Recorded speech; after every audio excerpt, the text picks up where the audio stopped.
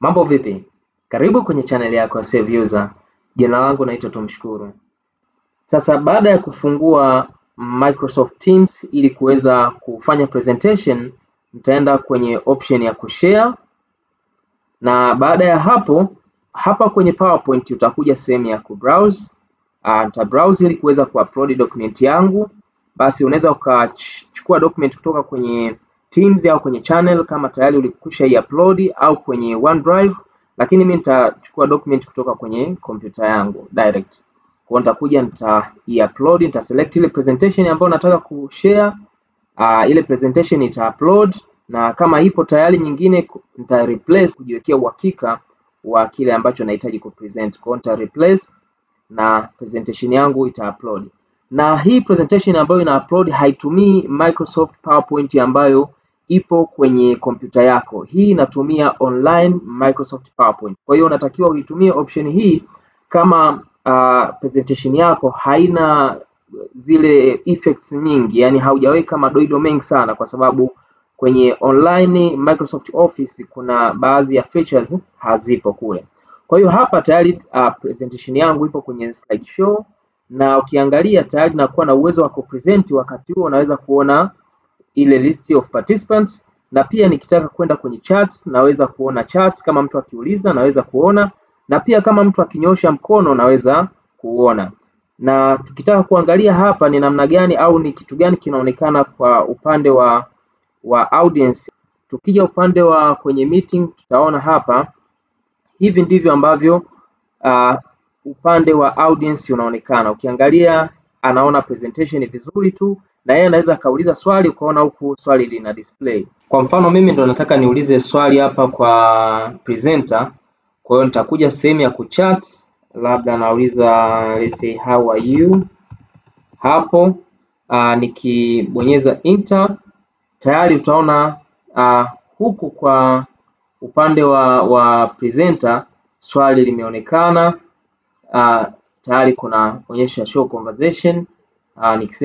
Nikichagua hapo tayari utaona kuna swali ambalo limeulizwa, na utaweza kustop presentation yako ili kuweza kujibu swali.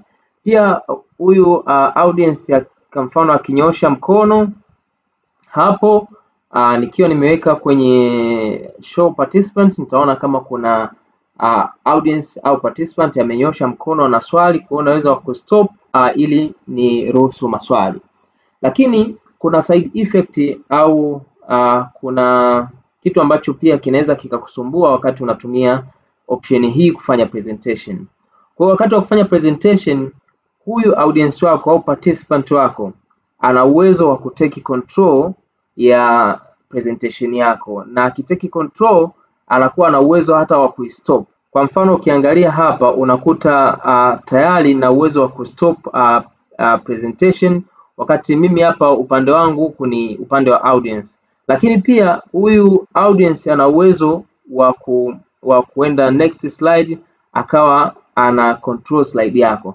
Kwa hiki ni kitu ambacho pia unatakiwa kukitizama au kukifanyia settings wakati unataka kutumia njia hii. Kwa hiyo wakati una set ile meeting ni lazima uhakikishe wewe pekee ndo utakuwa presenter. Kwa hiyo ukienda sehemu ya kuset who is the presenter utaselect only you. Basi huyu audience wako atakuwa hana uwezo tena wa kuteki control ya kufanya ile presentation yako.